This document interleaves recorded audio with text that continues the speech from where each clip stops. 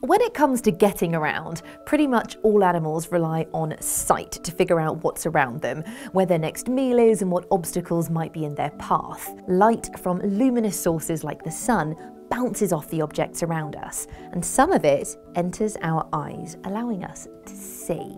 But what happens when there's not enough light to see by? A few animals have evolved a versatile technique that uses sound rather than light to build a picture of their surroundings. The technique is called echolocation, and it's the source of success for animals in the air, on the ground, and underwater.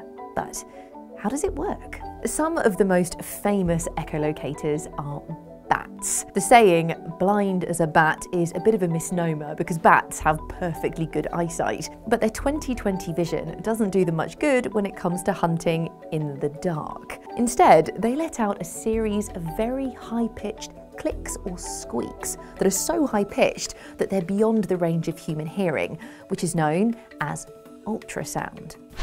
Now, sound travels as a compression wave through the air, like this. And just like light, when a sound wave hits an object, in this case it's my hand, it bounces back. And it's that bounce back that we know as an echo, and bats and other echolocators are specially tuned to the properties of these echoes to get a good idea of their surroundings. Special muscles in the bat's throat allow them to make ultrasound clicks up to 190 times every second. And their ears are specialised with folds that make them super sensitive of the direction of any sounds around them. The speed that an echo returns to them tells them the distance to the nearest object. If it comes back quickly, the object is closer because the sound hasn't had to travel as far. The intensity of the returning sound also gives an indication of the size of the object. If it's small, some of the sound waves will go past either side and the returning echo will be just a whisper. And if the right ear receives the echo before the left ear, the bat can know that the object is to the right of them and vice versa. Bats can even figure out the direction that an insect is moving from the change in pitch of the returning echo. If it's moving towards them, the sound waves get squashed up and become higher in pitch. If it's moving away, the returning echo will be lower pitched. This is known as the Doppler effect, which we experience when an ambulance sounding its sirens speeds past us.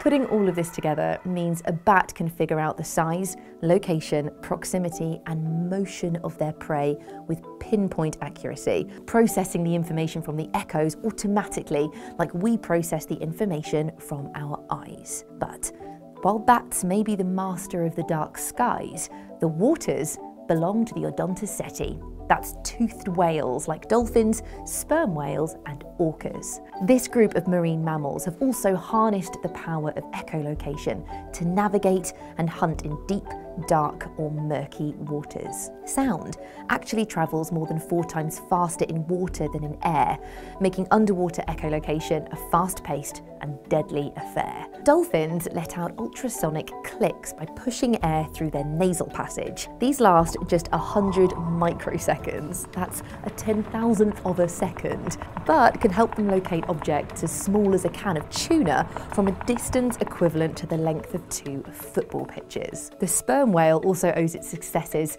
as well as its massive head, to echolocation. The bulk of its head is filled with a special waxy substance called spermaceti. The whale generates sounds at the front of the head, and the sound waves travel back into the head to be reflected off a plate on their skull that's shaped like a satellite dish. This focuses the sound waves into a narrow, powerful beam for more accurate pointing. Some male sperm whales can produce audible clicks that are as loud as 230 decibels, much louder than a jet plane, which help them to hunt at depths of more than 1 kilometre, far beyond the reach of sunlight. While these animals have evolved to be masters of their art, the wonders of seeing with sound aren't beyond the reach of humans either. Daniel here is blind, but has taught himself to echolocate, and it's been helping him to get around independently for over 40 years. He clicks his tongue against the roof of his mouth and listens for the echoes coming back. Then, just like the animal echolocators, he's able to form a picture in his mind of the landscape around him. These trees are very high. The trunk is actually fairly uniform. It's almost like a pole. And it really is a picture.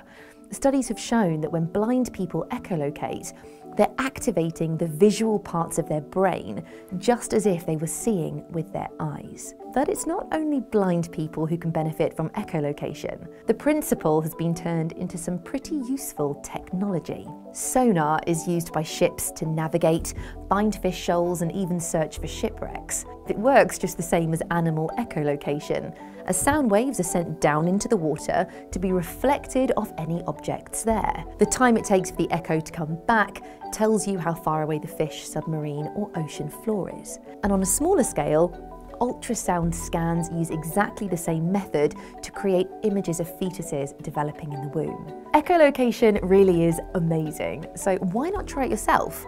The next time you find yourself in a dark room,